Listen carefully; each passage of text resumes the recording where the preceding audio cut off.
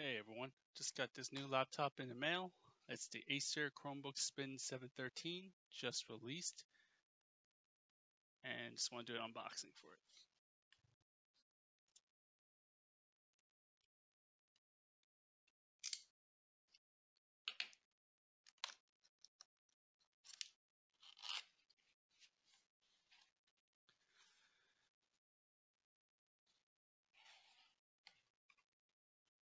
Alright, see what we got on the side here.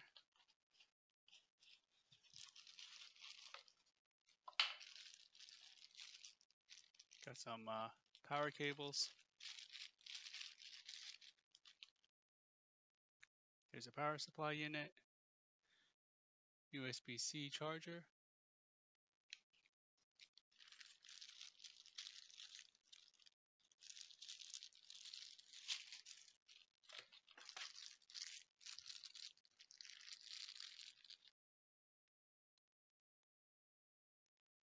and the plug into the outlet.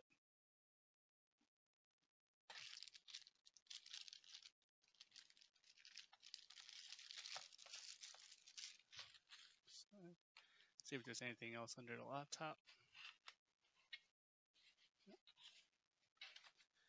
Got some paperwork in here.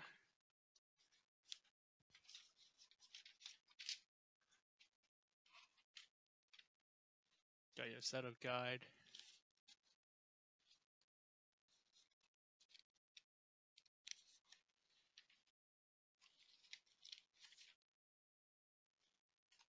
And some more paperwork here. So, and then that's pretty much it. So take out the laptop.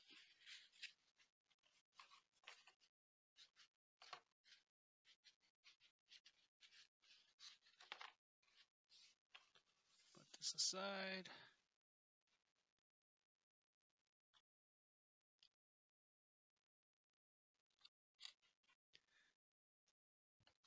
There we go. Acer Chromebook. Spin 713.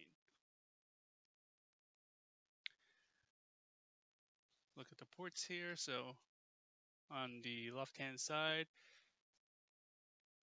you got USB-C, USB-A, and a headphone jack, and also a SD card reader. On the back, you see some vents for the fans. On this side, you got the power button there, USB-C, HDMI port, which is kind of rare nowadays for Chromebooks, and a volume rocker up and down. The bottom, got more vents for the fans, and top. So I'm going to power this up, do the quick setup with Chromebooks, and then I'll show you the insides. So I got the Chromebook all set up. Initial impressions, it's very nice. Has a very premium feel to it. It doesn't flex much at all. Has aluminum on the outside.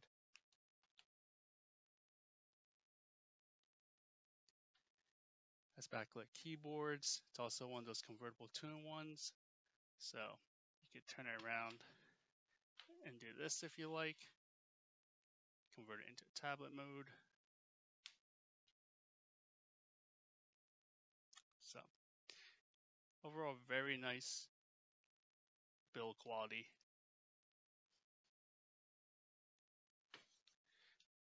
Something about the hinge, as you open it, after a certain point, you can kind of see that it raises the body of the laptop here. That'll help increase the ventilation because it does have a 10th gen Core i5, Intel Core i5. So this thing does have fans. But besides starting up, I haven't heard the fans kick in. I haven't really done anything really intensive, but then again, this is a Chromebook, so there isn't too much that you could do in terms of that much processing power, except for many tabs, which I have done, but I haven't really heard anything kick in. So when you first start it up, there is a whir of the fans that lasts maybe 3 seconds, and that's it. Haven't heard anything so far. It's cool to touch. I don't feel anything. I have no issues putting this on my lap whatsoever. Um, it's a little over 3 pounds, so it's not the lightest Chromebook you can get on the market today, but it's by far not the heaviest at all. So it's a nice sturdy weight. It has a glass touchpad, very responsive, multi-touch. You can scroll up and down. Touchscreen as well. It's very nice and fluid. Backlit keyboards. You can kind of see it here, how it's already backlit. There is some slight bleeding, noticeably above the question mark key here, but it's not too much of a nuisance. It does not have a fingerprint reader, unfortunately. So that is something that if you're looking for in a Chromebook, unfortunately this does not offer. The keyboard, again, not the quietest. You do hear it, but it has a nice tactile feel. I don't make too many spelling mistakes on this keyboard, but it's not the best keyboard I've used, but it's pretty good. It's not bad. The star of the show, I would say, is the screen itself. So it's a 3:2 aspect ratio. It's a 13.5-inch monitor, 2256 by 1504 IPS display. The laptop also comes with 8 gigs DDR4 RAM and 128 gigabytes of PCIe NVMe SSD, and it has Bluetooth, has Wi-Fi 6. So this would be, you know, quite future-proof. I believe this also meets the Project Athena claims it here up to 10 hours of battery life. I will test that out, but just charging it really quickly, it looks like 87%. It says 15 hours left. So we'll see how that is. Obviously, once you put it through some videos and whatnot, that will change. But overall, first impressions is very nice. Show video of, and so this is at full volume.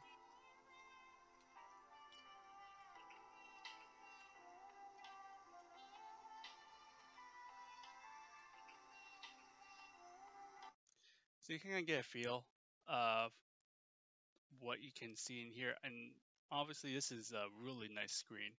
For a Chromebook to have nearly quad HD display at this price point is phenomenal. Definitely future-proofs itself a little bit, because right now most of the Chromebooks now have only 1080p resolution, so that's definitely nice. It's not quite quad HD with this 3:2 display aspect ratio, but it's pretty close to it.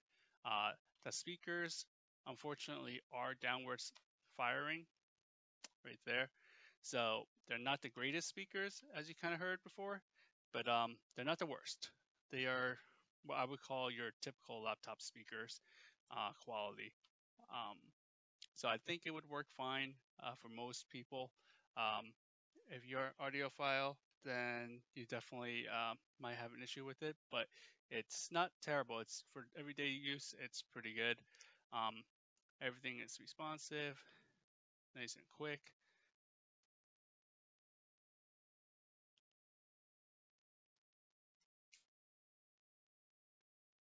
Websites load up quickly. So, um, so yeah, initial impressions is very good. Like I said, not hot to touch. Even with the fans, you can't even hear it.